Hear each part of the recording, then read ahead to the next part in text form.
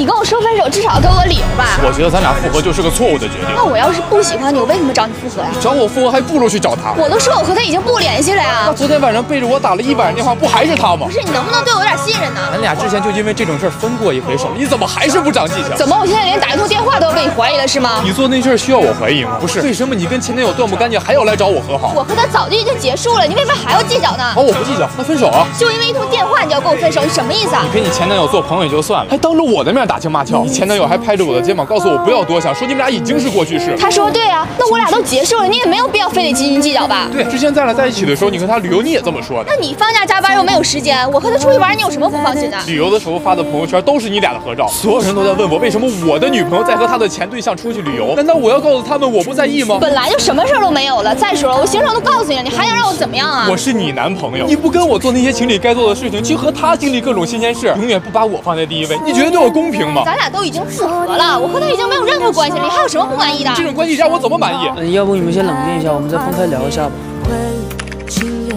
哪个男人能大度到自己的女朋友跟他前男友还有瓜葛？我跟他复合是想给他次机会，可他不还这样吗？我和他早就结束了，他就不能大度一点吗？说的好像我还能跟他发生什么事。和好容易如初难，这个道理难道他不懂吗？心存怀疑的感情还怎么继续走下去？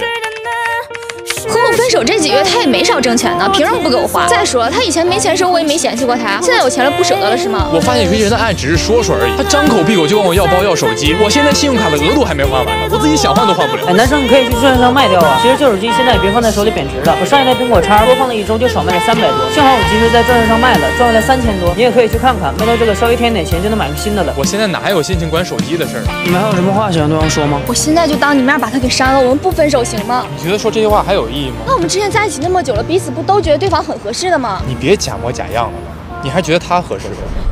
车钥匙怎么在你手上？就为了这辆车写你的名字，费劲巴拉的找我说喜欢我，现在不还是恢复你的本性了吗？不是，你听我和你解释。有什么好解释的？你要的自由我都给你，你不喜欢我黏着你，不想让我干涉你的社交圈子，我都如你所愿。同样，你也别想让我再对你有任何的付出，因为我不会把钱花在那些差点意思的人身上。这个车你没有花1分钱，我会用法律的手段把它拿回来。我们分手吧。